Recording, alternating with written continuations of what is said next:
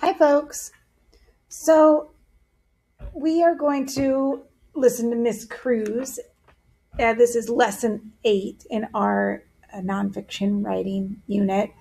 And Miss Cruz has some great ideas, as always, about how to improve our writing, improve the text that we've been working on.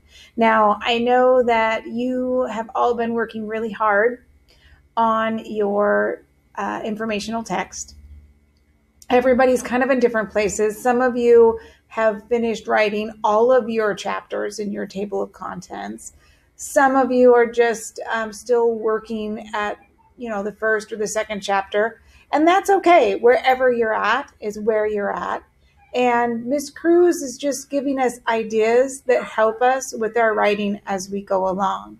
Now, today she's going to talk about the difference between a fact and an idea, and how we want our writing to be a mix of facts and ideas to make it more interesting.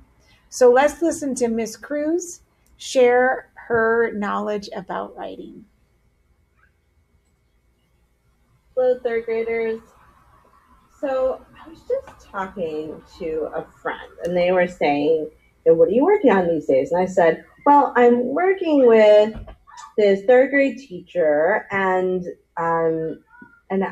we're working on writing informational books. And they said, oh, facts, facts, facts, so exciting. It's all about the facts when it comes to informational writing. And I thought, is that exactly right? And I went back and I looked at Melissa Stewart's book and Deadliest Animals, and I thought, you know what? I'm not 100% sure that this person is correct. So I went back to the very first chapter in Melissa Stewart's book, and I thought about this section right here.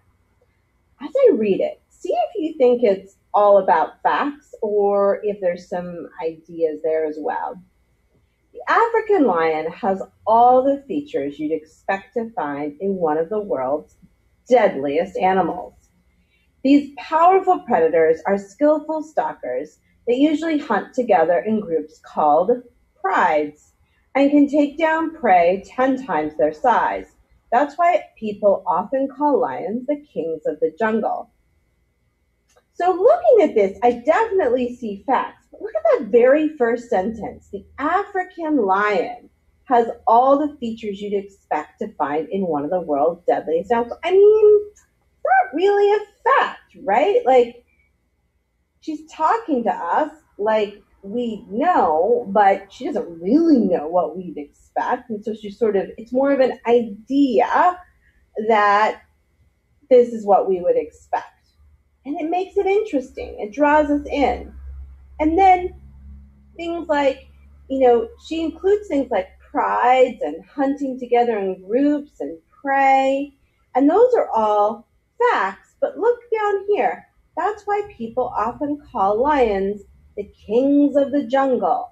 And while that's technically a fact, the kings of the jungle, that is what they're called. Is it why people call them? Maybe that's an idea. She's putting facts together to sort of pull together an idea. And there's all kinds of ideas. Skillful and, the king part. So there's a lot of different things that we might be thinking about that she's included as not just fact, fact, fact, fact, fact, but she's also included some ideas to keep the readers interested. And so that's made me think a little bit about your writing. You're a lot like Melissa Stewart and all of the writers of informational books, in that you're not just writing to teach people about facts, you also want to interest your readers. So today, I want to teach you, when you write information books, you try to interest your readers by not just including fascinating facts, but also including ideas too. Writers make sure that their informational pieces include both facts and ideas to keep their readers hooked. So I thought we could go back to the last writing that we were doing together that whole thing about preventing cockroaches. Remember that? And I thought we can go back and look to see if there's a way that maybe we can add some ideas to it. So let's go back and reread what we wrote last time. There are many ways that you can keep cockroaches from ever becoming a problem in your home or a class. You want to keep them from even walking in to begin with by keeping everything clean. Another way to keep cockroaches from being a problem is to keep all food in plastic, glass, or metal containers. Also, you can make the space uncomfortable by keeping it drafty. Cockroaches hate freezers. Okay, so lots of facts, but what if I added a little bit of ideas? Like, what if I added just right at the beginning an idea like, it's not an easy job to keep cockroaches out of a house, but it's possible, right? And that can go right there. So I'm noticing that these things don't seem easy, but they definitely seem possible. And so that's an idea. It's not a fact, right? No, I mean, some people might think this is totally easy.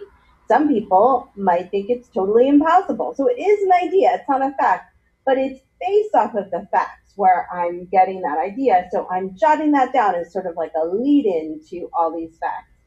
And then down here at the bottom, after the part about the breezes and the draftiness, maybe I can just sort of like pull it all together with something about us, right? Like humans. I think I love that Melissa Stewart did that whole King of the Jungle thing. Maybe I can do a phrase like that. Humans can say, what can humans say? No entry to roaches by taking a few simple steps. All right.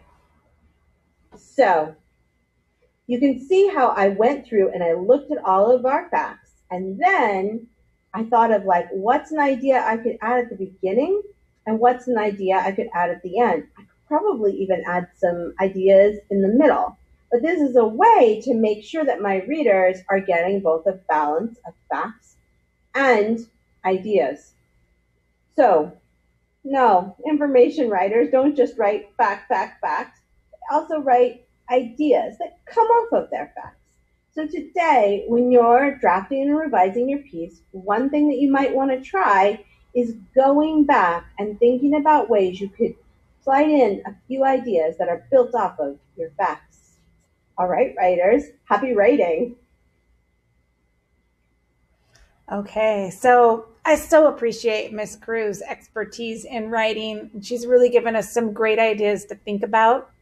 As usual, you can take these ideas and put them into your work, or if you're not ready for this idea yet, just keep it in mind. And when you start to revise your draft, then think about how you can include ideas and make sure there's a balance of ideas and facts. So take another 15 minutes, set a timer, and write. Pencil to paper, get some of those chapters written.